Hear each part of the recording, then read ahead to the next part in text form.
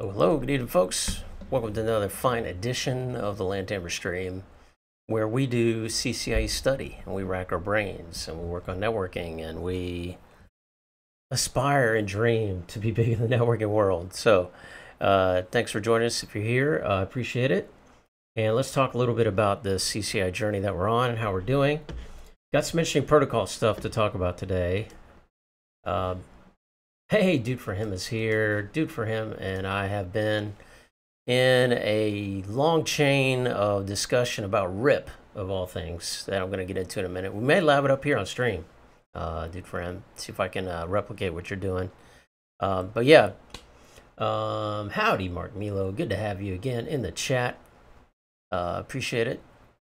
Yeah, this, by the way, wallpaper of the day. This is, I've been kind of, riding high on some of these great shots that came out of this Monday morning launch out in Vandenberg Air Force Base, the latest SpaceX flight. It was for a Spanish satellite or something of that nature. But anyway, it's pretty cool. This is, of course, the first time they landed, returned the Stage 1 rocket to land back on land on the West Coast. Really cool shot.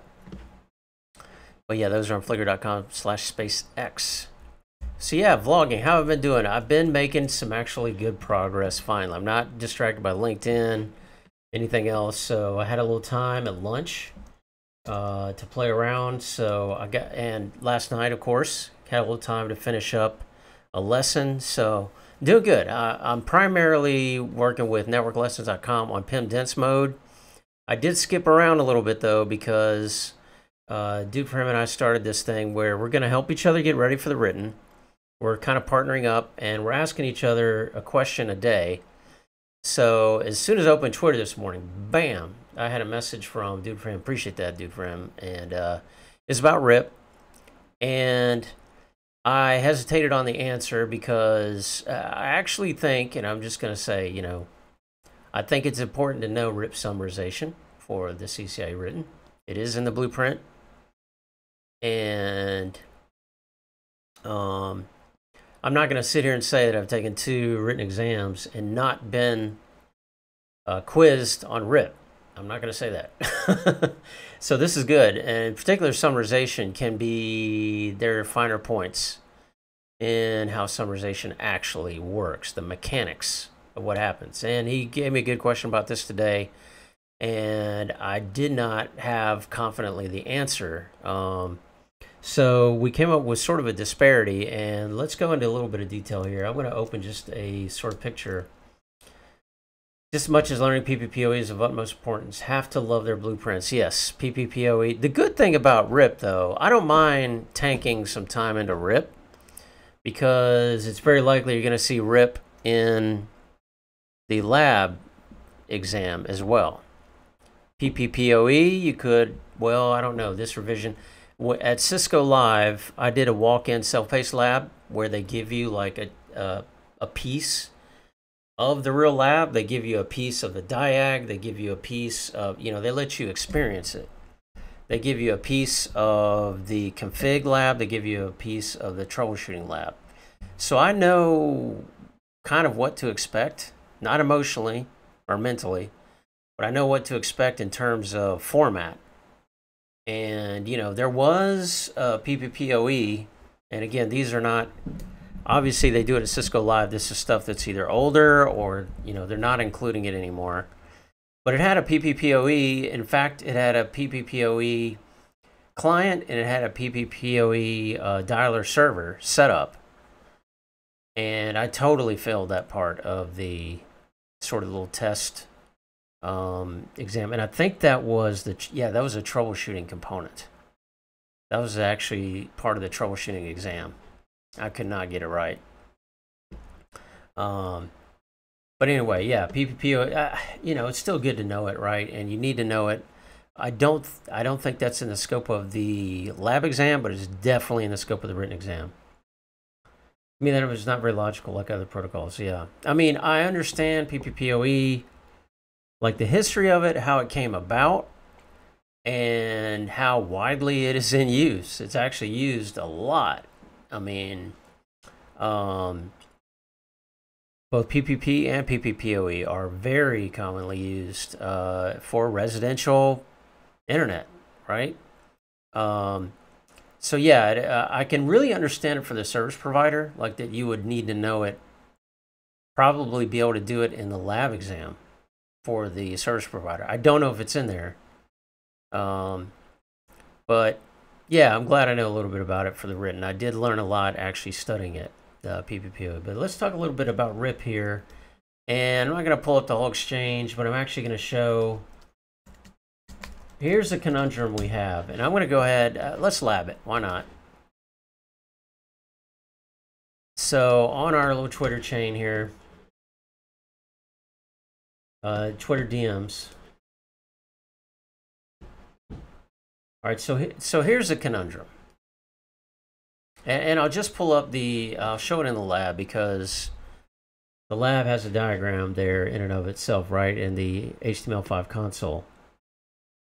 But it has to do with when you have summarization turned on. So I had not really heard of this, but essentially the idea is that and we're talking about RIP v2. Hope to God that we don't see RIP v1. RIP v2 summarization. So the question comes up is if you have interface GI00, right? And router 1, and the interface GI01, and then you have interface GI01, router 2.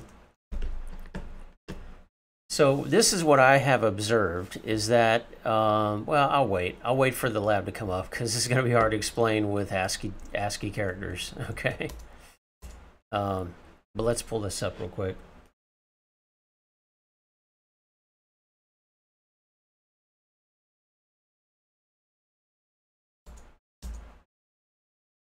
Yep, still, oh, I haven't started the VM, my bad.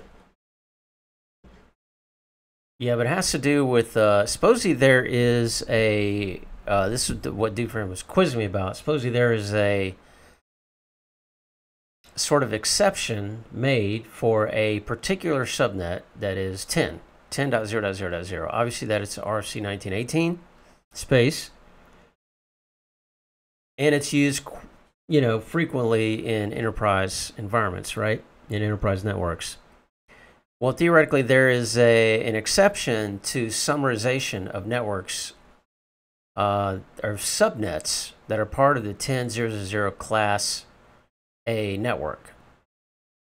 And it is such that if you are advertising RIP routes to a neighbor, that you'll summarize pretty much any other, you'll auto-summarize any other network.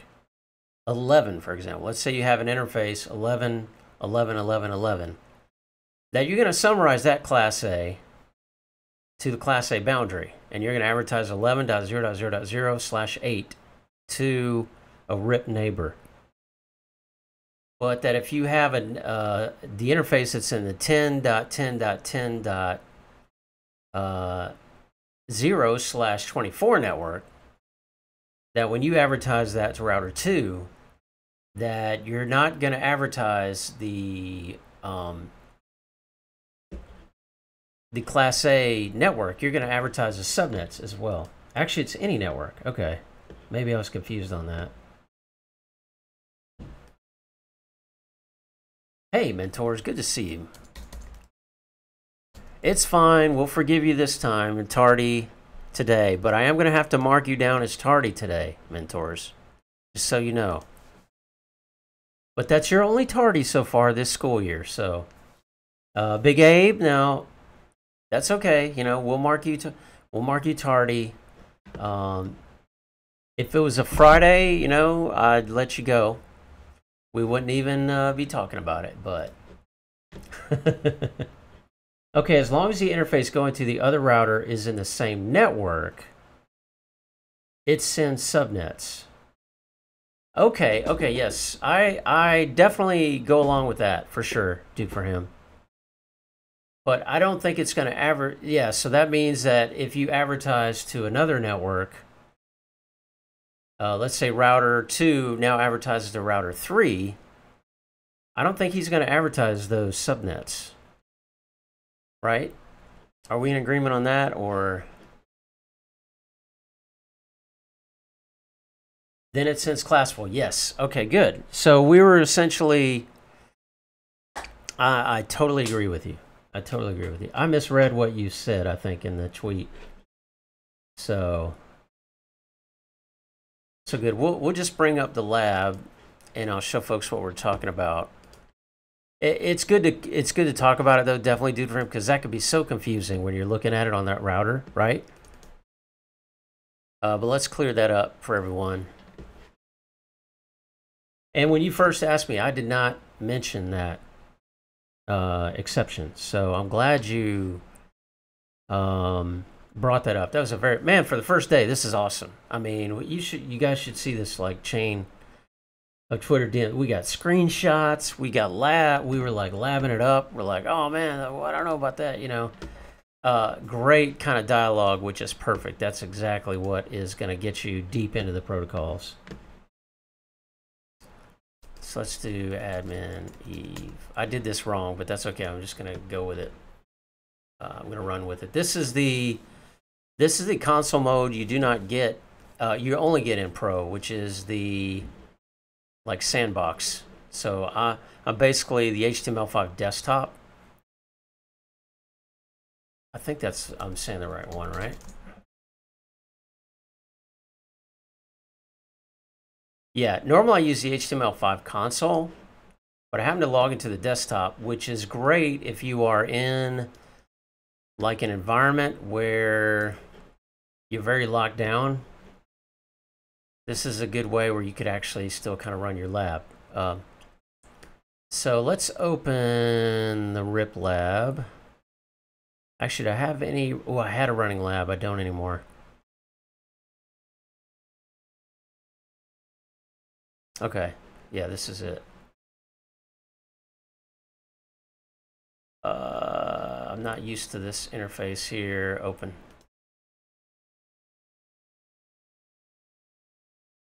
This is basically a Docker container running Firefox. It's pretty responsive. I like it. It's actually a little more responsive than the HTML5 console, I think. So here's what we're talking about, folks. Let's say I am router 3.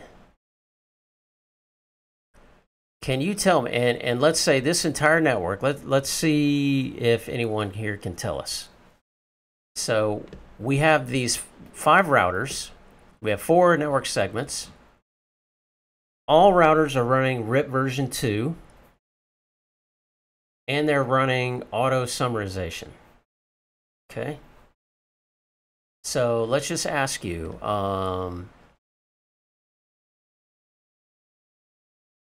there is actually one thing I'm not sure how you got working. Do for him. Oh yeah, I think I do. I do actually think I know that. Okay. All right, so let's say we have router 3. So this is router 1, 2, 3, 4, and 5. This is router 3. Summarization's turned on. Think about what networks I'm going to do. I'm going to see if I do a show IP route. Okay.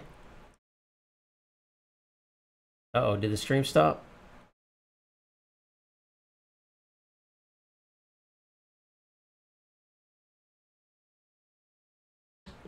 Oh, shoot. Sorry, guys.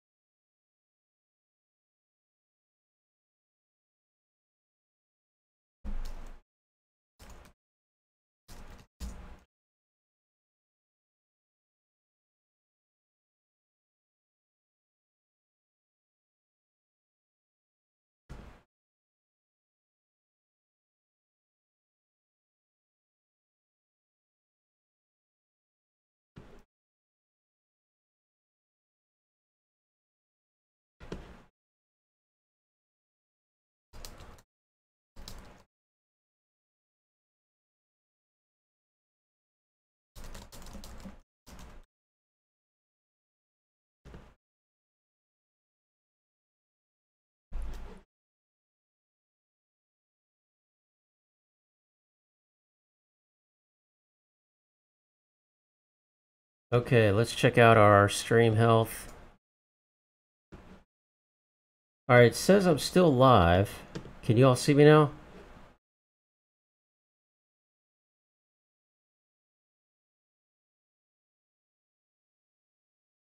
Yeah, it says my stream health is excellent. So, how are we doing, chat? Are we in there?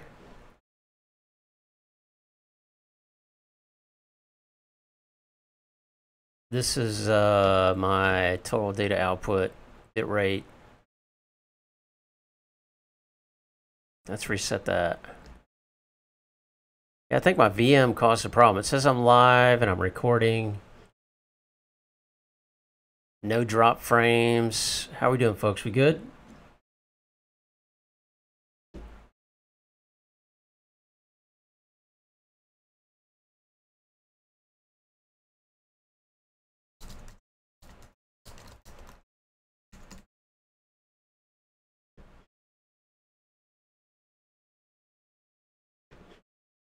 Okay, it is back. Good deal. All right, sorry about that. Not sure what that was.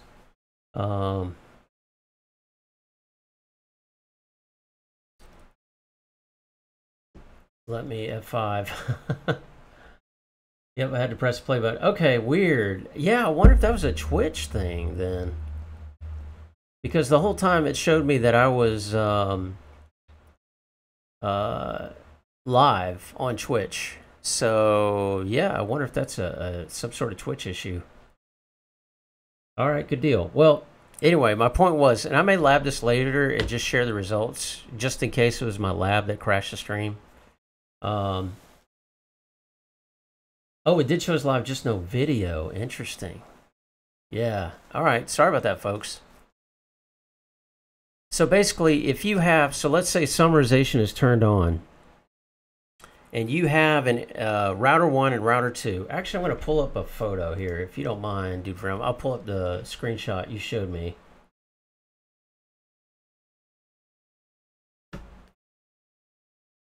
Yes, this one. Okay. Good call. Good call out. So, all right. So as we see here, we have two routers, router 4 and router 5, with a single connected interface between them.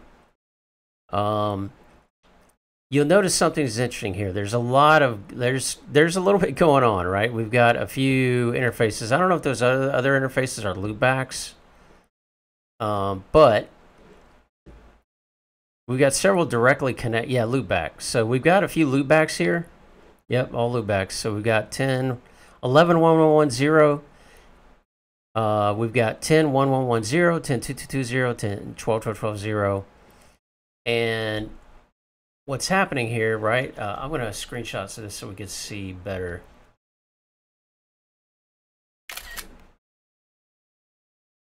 Because with preview, I can zoom way in if we need to. Yeah.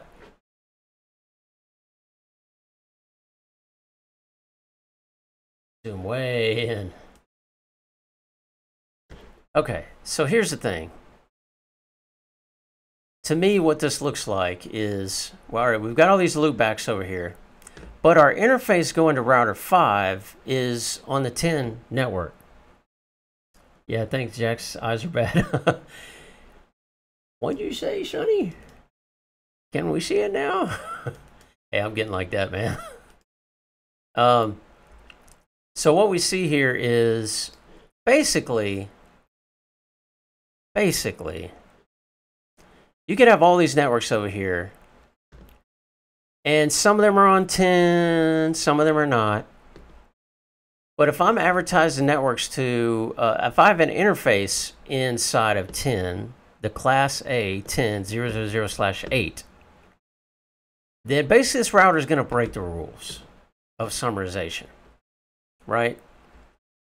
Both routers are, because it looks like there's an exception to the summarization rule if I have a stinking interface in that class A.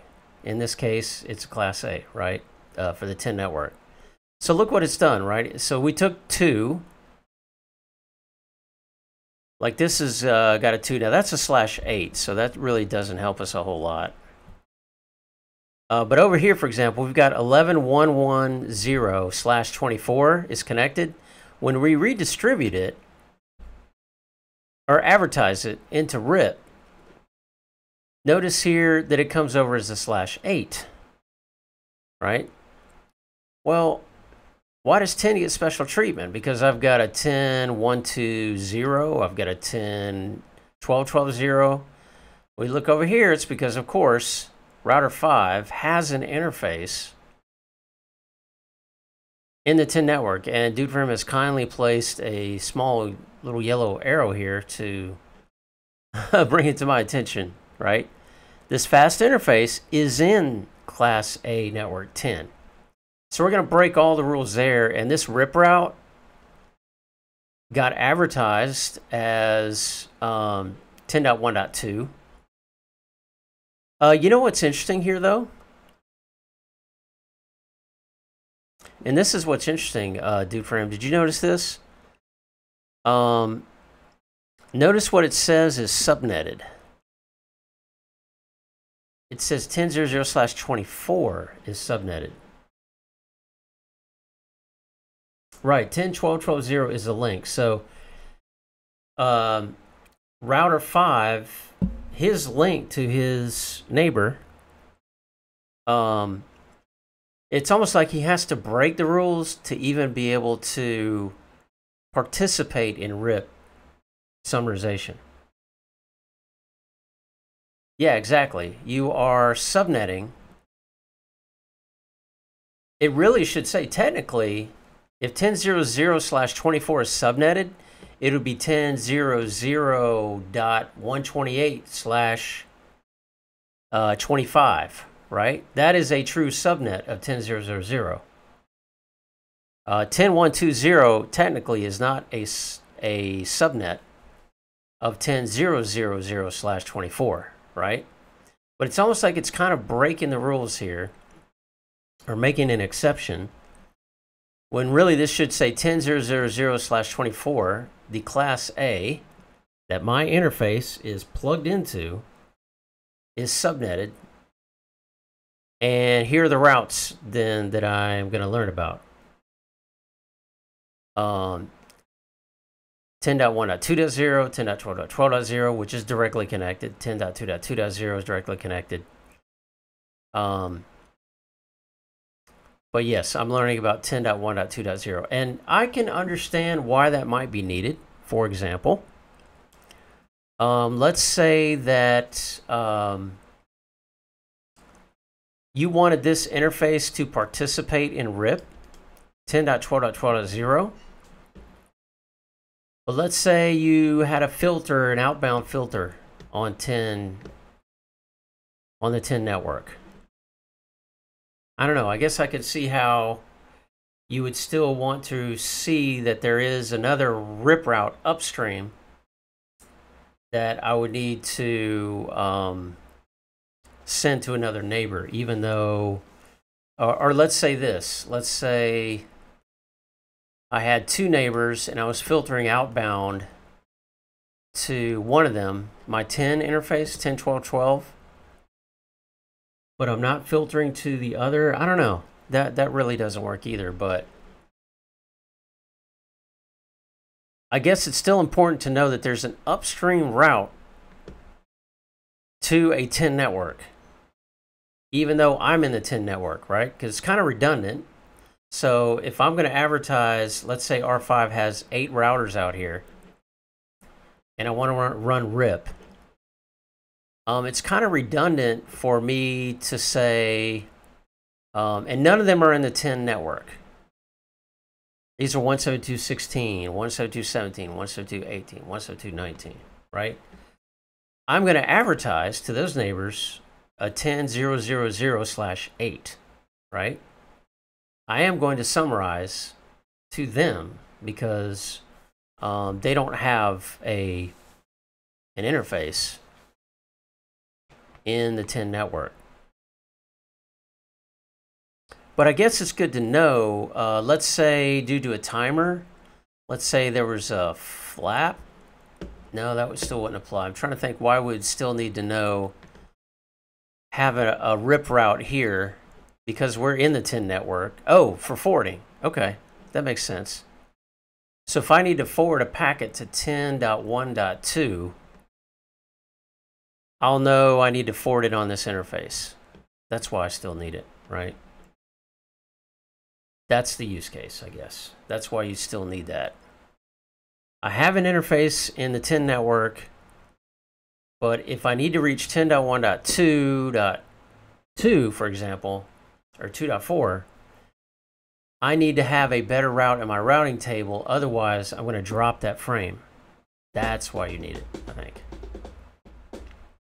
I still want to use, I still want to use auto summarization, but I still want to be able to forward traffic to that 10 network interface on the other side of that link. So that does make sense when you think about it that way. Just trying to make sense of it, Sometimes I see these things, I'm like, why? Why it says 10.0.0/24 instead of /8? I don't know, because technically that is not correct. But it's RIP v2, right? So duct tape, bail, and wire. Whew, that was an interesting discussion. Man, that was great, dude, for him. You know what? That's why I love doing this. And I hope my question, I asked him about IGMP versions 2 and 3. Tomorrow I got to think of my next question I'm going to ask you. But that was an excellent one. If that's any indication of how this partnership is going to work going forward, man, we are going to be ready for that written.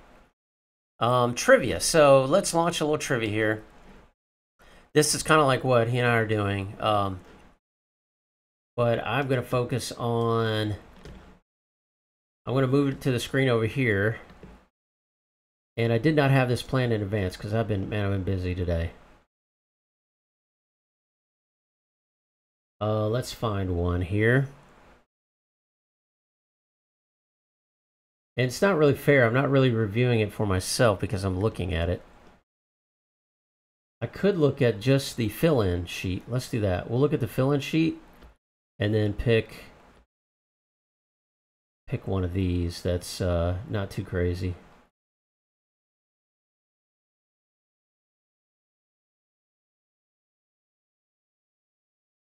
There's OpenStack here. I'm not going to ask OpenStack because I don't see that. I could be lying, but I did not see that in the 1.1 Evolving Technologies.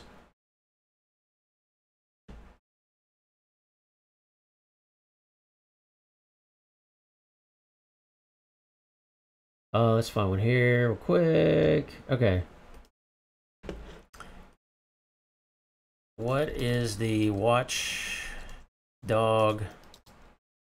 system monitor look like from the CLI?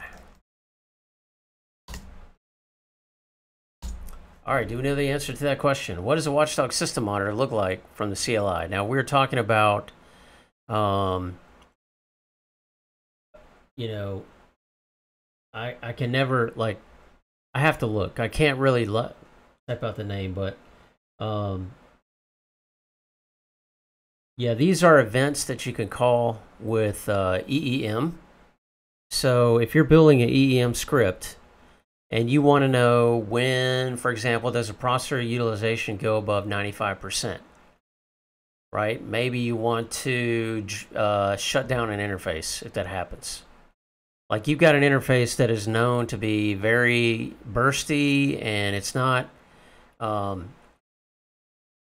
it's like connected to a host with virtual machines on it that are for labbing or whatever. And if you want to trigger an event that if we see the utilization go above a certain percent, that we're going to shut down the interface, right?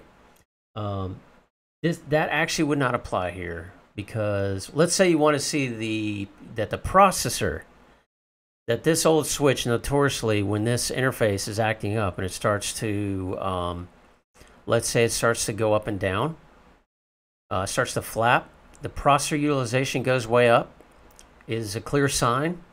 What you can do is create an EEM that when the processor hits 90%, you're going to shut down that interface. That's a better example.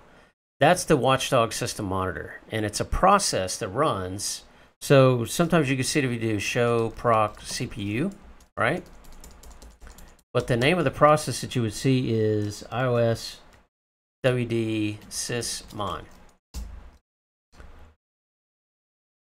And this is for monitoring of processor and memory usage. And what you can do, there is a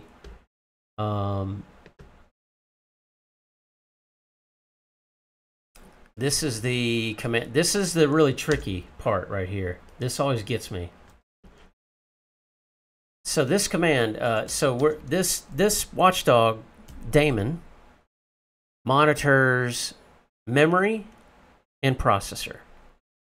So if you were to create an event like this, which one is this monitoring?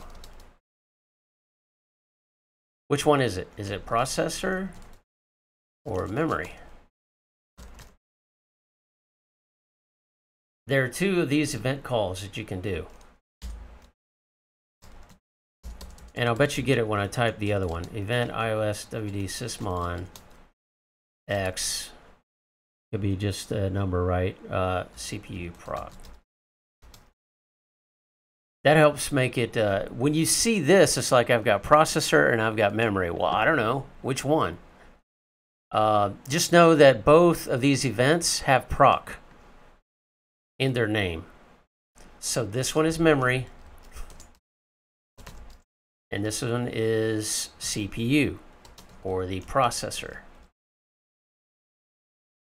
Don't let this proc throw you off. That's what threw me off. So, for example, I'm going to pull up an example of this. I'm just going to Google it. Cisco EEM Embedded Event Manager. Oh, these are just the commands. Yeah.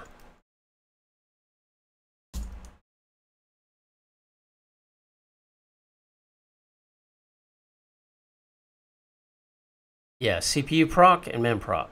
Specifies use of a sample collection of CPU statistics. Specifies use of a sample collection of memory statistics. So that is important to know, right? Yeah, event IOSWDSysMon sub1 mem-proc. I think I said wrong about the show proc CPU. I don't think this is associated with a particular. It seems like I've seen it, but I could be wrong. I definitely know it's a part of EEM. So, yeah, mem-proc. So this is with memory. Even though it says proc, this is with memory. So that can be kind of tricky. Anyway, that's my little trivia for the day. Don't have any meat chunks. There is one other thing I wanted to show or talk about on stream related to Azure that I found interesting. It has to do with PaaS services and how those work in terms of IP addressing. So many of you, if you've ever deployed a virtual machine in the cloud, you know that generally they will give you an option to assign a public IP to that virtual machine. Which when I first saw that, I was like, oh wow, that's cool. So I can spin up any virtual machine and get a public IP4 address assigned. That's cool. On the fly, they're going to issue me a static IP, and I get it for as long as I want to use it.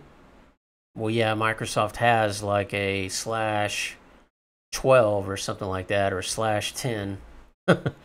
In terms of IPv4 addresses, they have a lot of them, more than most people. So yeah, in Azure, also in Google Cloud, you know, in Amazon, I'm sure it's the same. Yeah, sure, just any virtual machine. Say, give me a public IP, IPv4, boom, you got it.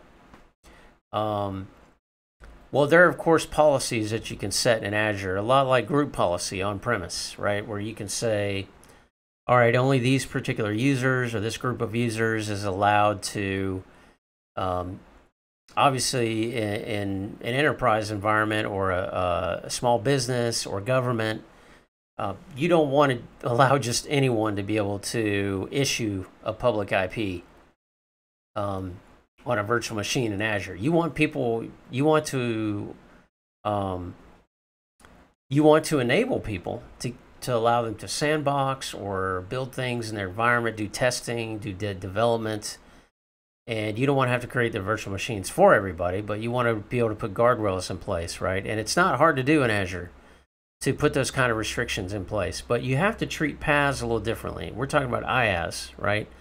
Infrastructure as a service. We're talking about traditional virtual machines, virtual networks, storage. When you get into PaaS offerings, platform as a service, for example, Azure, you have Azure SQL Database. And that is an instance that you can provision in Azure where, it's not just servers. It's something that it's not, a virtual machine necessarily, just running SQL. It's a platform as a service offering. It's something that Microsoft runs. And I was curious to see what that looked like in terms of IP addresses. If you want to do PaaS, of course, generally those by default are going to be accessible via the internet. Think of Office 365, right? Yes, you can route traffic. Now, you can route traffic for Office 365 over an MPLS circuit, for example. And you're going to get public IPs prefixes sent to you, and you can route that way. But generally, when you provision a service like Office 365, that's going to be a URL. They're going to give you a host name in order to access your services, right? Or Azure SQL, right? They're going to give you a URL, and that's how you get to it. I was just interested to see today what those URLs look like, so I did one. I actually provisioned Azure SQL on like a test account, and let me see if I can find it. I have a screenshot here.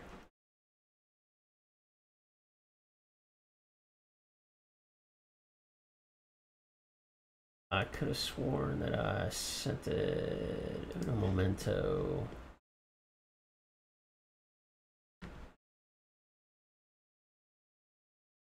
Man, I don't think I do. Let me see real quick. Terminal.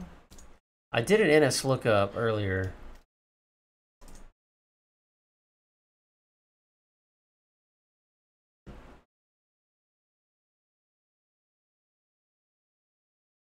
Well, shoot, I will do something. Basically what it's cool is Azure will, or Microsoft, they'll give you a custom URL like for your instance of Azure SQL. But that custom, that specific host name, DNS host name, basically is a CNAME to another service like Azure SQL.windowsonline.net. So, and that resolves to an IP address that is obviously an Anycast address. And Microsoft, I know, uses that. A lot of the other cloud providers leverage Anycast IPv4 heavily to provide resiliency for their services and to get you to the nearest region, for example, if you have multi-region services. Interesting stuff. I won't go too much into that, but I was fascinated by it. I'm always learning stuff every day about the cloud. It's really cool. That's all I got, folks. I'm going to do some labbing of some PIM dense mode. Sorry about the issues today with the stream. I'll try to go back and see maybe what that was related to. But thanks for stopping in. Hope you all have a great night. It's Wednesday, hump day. Let's get some labbing done. Let's get some study done and get towards those certs. Thanks so much, folks. Y'all have a great night. Yeah, thank you, Mark Milo, Do For Him, everybody else, Big Abe, all the folks, mentors in the stream. Appreciate y'all stopping by, keeping me company through this journey. We'll get there together. Y'all have a great night.